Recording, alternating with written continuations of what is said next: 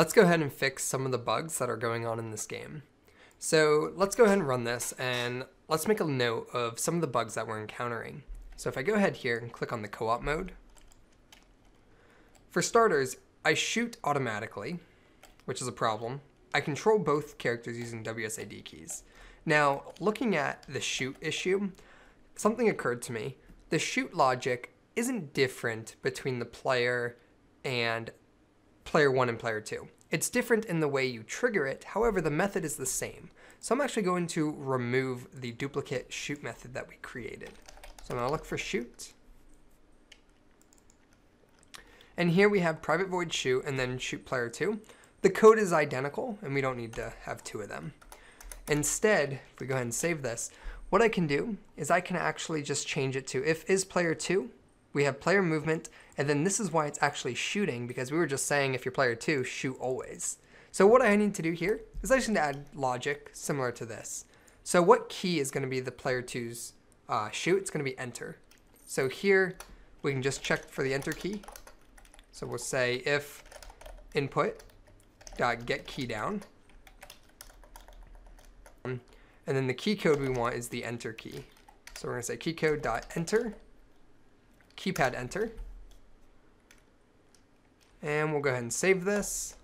And if we hit the enter keypad or keypad enter, what do we want to happen? We want to shoot. So we'll call our shoot method. We'll save this. Now let's head back into Unity, and our player should no longer shoot, and we should be able to control player 2 using just the keypad. So let's go ahead and test this out. Click on co-op.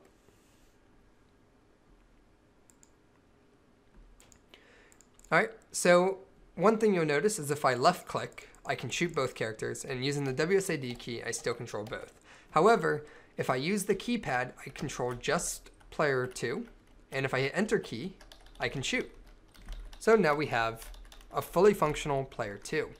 Now, the question here we need to fix now is why is, for starters, when I left click, why does it fire for both? And then also, when I move WSAD, why does it follow for both? So let's go ahead and solve that problem.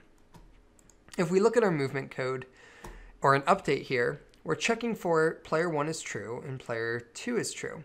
Based on which one is true, it does that action. So let's go ahead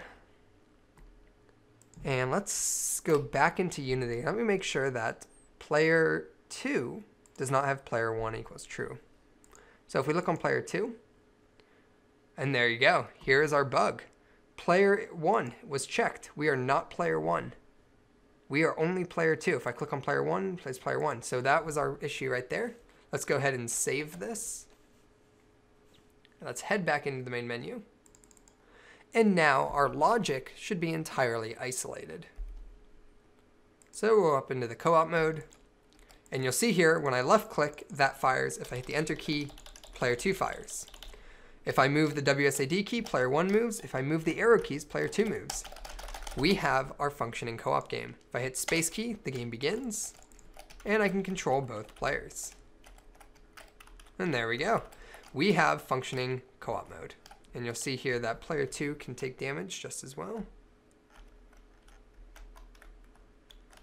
Let's go ahead and get player 2 hit. There we go. And there we go. Okay, so I think that wraps up our co-op mode. One thing we actually want to do now is we're going to have to just create a way to get back to the main menu when the game is over. I'll see you guys in the next video.